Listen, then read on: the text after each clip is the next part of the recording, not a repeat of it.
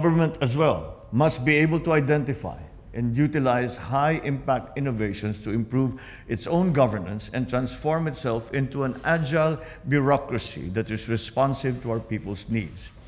As we commemorate National ICT Month, it's proper that we recapitulate what government has collectively accomplished over the years to develop and strengthen our country's overall ICT infrastructure. This is the 15th year that we're celebrating ICT Month based on the presidential proclamation since 2008.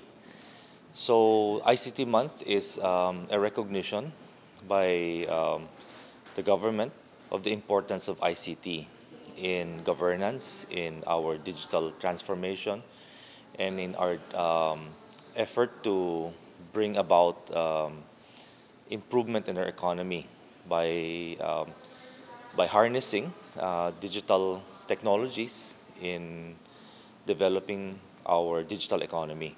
So the ICT Month celebrates that and reminds us that that digitalization cuts across many different sectors and different industries and different components of our society. The celebration rather covers industry development, workforce and digital workforce upskilling and the development, e-governance, cybersecurity, infrastructure.